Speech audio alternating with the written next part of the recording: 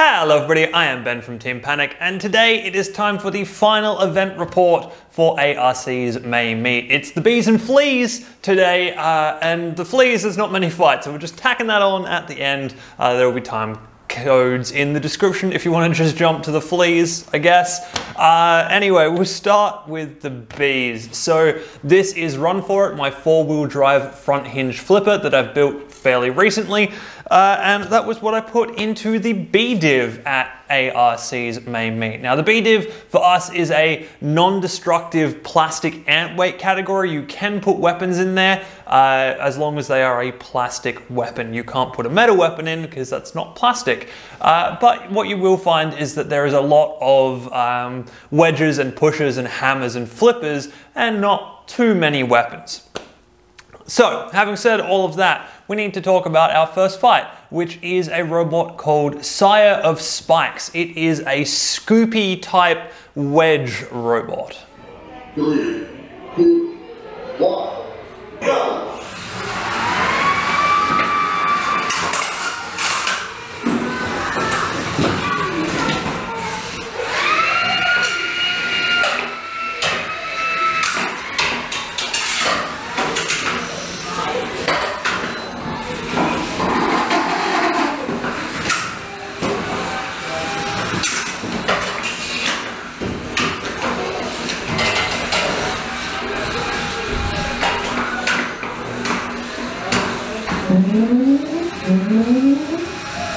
This was a fun first fight for me. I hadn't really driven Run For It all that much before this fight. I mean, I'd driven it a little bit in testing, but in fights, it's a very different experience, feeling a very different way. And realistically, I found the grip and the control of Run For It really, really nice. This 4-wheel drive system pulls up and stops really, really quickly. I let my finger off the throttle for just a second and it came to a stop, and I tried to turn and it turned to just a certain angle, and that was it. Like, it was really, really nice. And then of course we did get a nice big stack and flip on Sire of Spikes, and unfortunately Sire of Spikes cannot drive upside down, which is a little bit of a problem, especially in this weight class or in this particular class where there are a few flippers going around.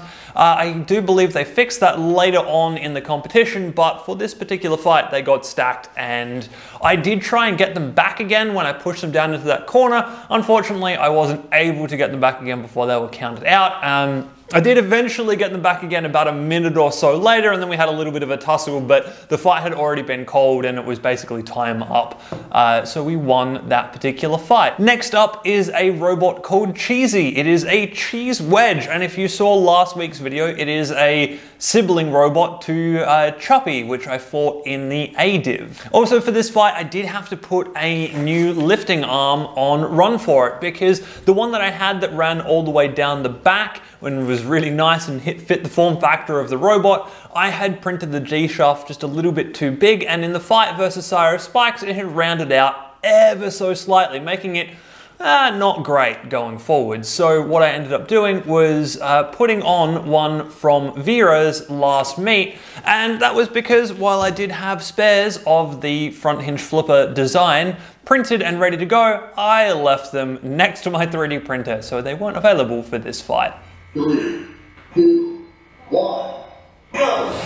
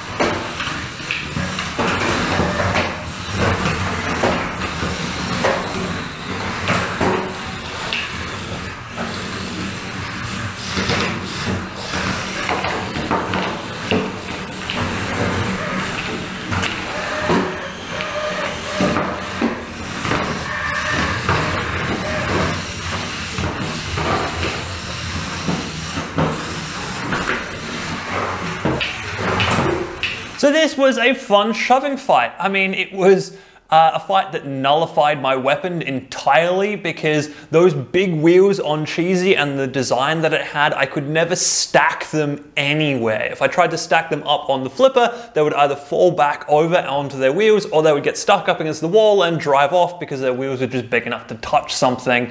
Or if I stacked them on their side, they could just drive around sideways for a little bit before they fell back down and kept fighting. Yeah, so really the only recourse here was to push them into the pit, which is what I ended up doing, but it took a fair bit of doing because they were quite slippery with that ability to, yeah, just be pushed any which direction and keep driving. I also believe they do actually have a fairly nice invert system on their controller, which is, again, something I've talked about on this channel about me needing to do, but haven't got around to yet.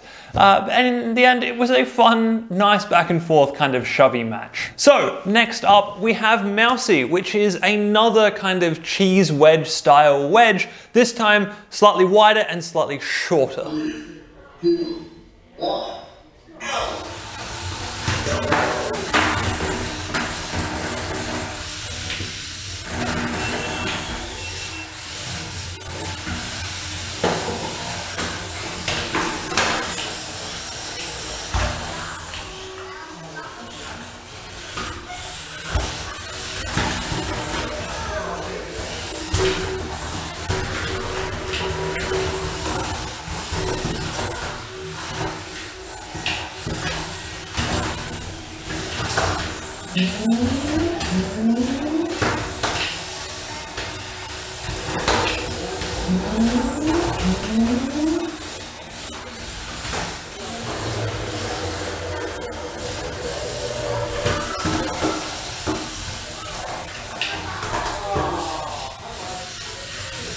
And again, in this fight, I really like the four-wheel drive.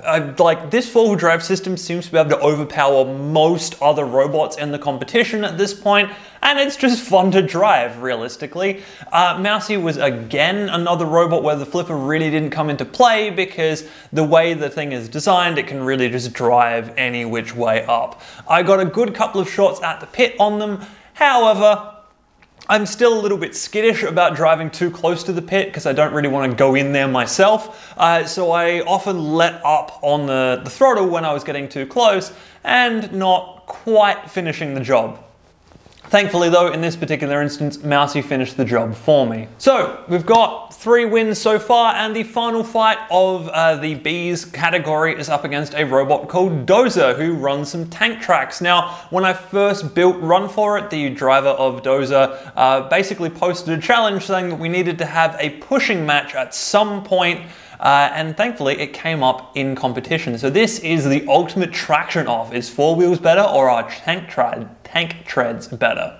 3, 2, 1, go!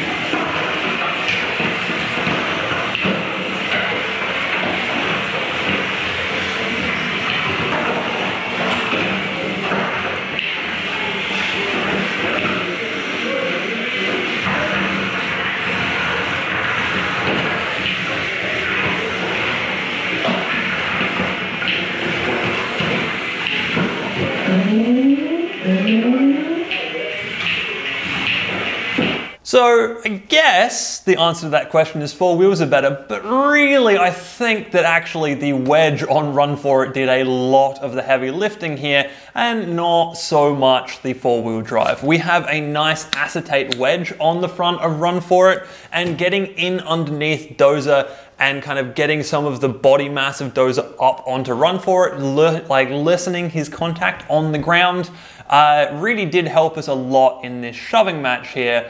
There was, of course, a lot of shoving around here, and he was a difficult one to flip because, of course, again, he's able to drive inverted and drive on most of his surfaces. I did manage to jam him into a wall and get a track to come off, and then, of course, the coup de grace, I flipped him up onto the actual Dozer scoop and just had him sit there bolt upright, ready to go and lose that fight. So yeah, there we go. We ended up winning all 4 fights for the day, and of course, that means we won the B League. So, for those of you who have been keeping track at home, we got a first, a second, and a first for ARC's main meet, and I think this is the best I've done in a long, long while, and I am really, really happy with that, fairly obviously. Yeah, that was really good. I think it was a chaotic day. Little bits and pieces just kept going wrong on all 3 robots. Annie didn't have a particularly good driving day. The weapon kept going down on Jiffy. And actually, Run For It worked pretty well the whole way through. Although I did lose the weapon and had to run a backup weapon. So there was just kind of little niggles going on all the way through the day. I was constantly like racing to get batteries charged to put in robots to get them back in the arena. It all felt very, very hectic. And then right at the last minute, I got a lot of trophies. So yeah, it was a weird, wonderful, and fun day. And to cap it all off, after everything had been done, we had a quick little fleas fight. So I've named my flea the Anty-fleas because it's made of antweight parts and it's not really a flea, or it is, but it isn't. Anyway, so I then, of course, fought Steve's flea, Flea in Terror. 3, 2, 1, go! Out of there. Wait. Nom nom nom. Nom nom nom. I need to put a wedge on this.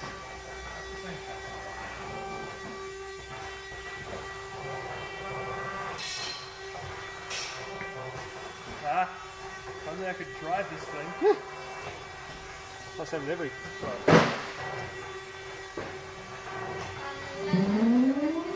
Oh, watch out for the pit.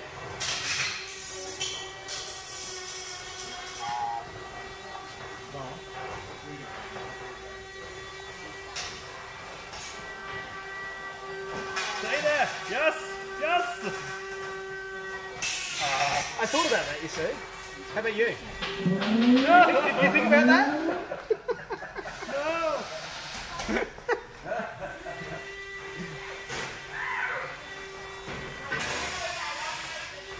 Yeah, I don't think I can get you down here. that's why I'm stuck.